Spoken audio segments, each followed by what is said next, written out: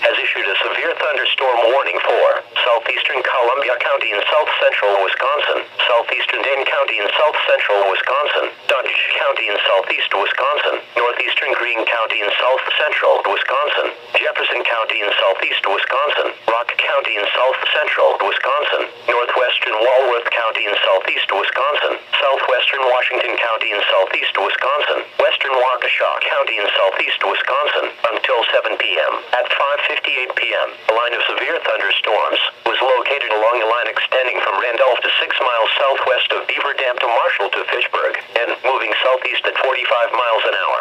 These are very dangerous storms. Hazard: quarter-size hail and 80 miles an hour wind gusts.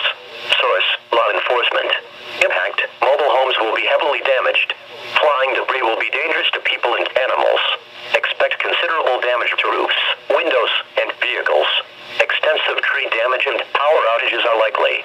Severe thunderstorms will be near Oregon and Deerfield around 6:05 p.m., Beaver Dam and Stoughton around 6:10 p.m., Watertown and Lake Ripley around 6:15 p.m., Juneau and Juneau Dodge Airport around 6:20 p.m., Fort Atkinson and Edgerton around 6:25 p.m., Iron Ridge and Orfordville around 6:30 p.m. Other locations impacted by these severe thunderstorms include Leipzig, Hobbolton, Reeseville, Lowell, Utica, Richwood, Milford, Burnett, Rockdale, and Kleiman.